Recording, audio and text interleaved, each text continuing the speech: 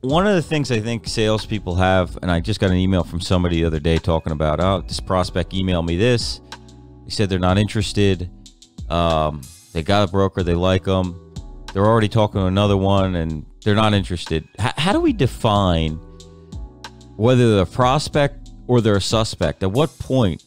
I mean, should we not be getting to a no? I always say, my answer to them was, listen, find another prospect, move on.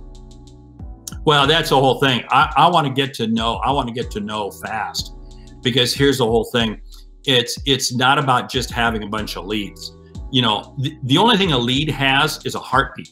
And I've got a dog, and my dog has a heartbeat. My dog is never going to buy anything from me. So, that's just not going to work. So what I want to do is I want to get you to share with me some piece of critical information. This is a key signal that I look for. Now, here's the whole thing.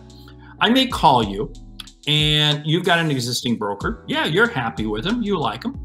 You think they might be doing kind of a review this year. Great, okay?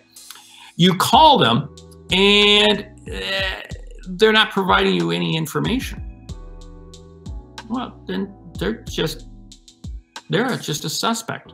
What I look for is I want them to share with me some proprietary information. When they begin to say, hey, yeah, let me share with you. Here's what we've got. Here's what we've got.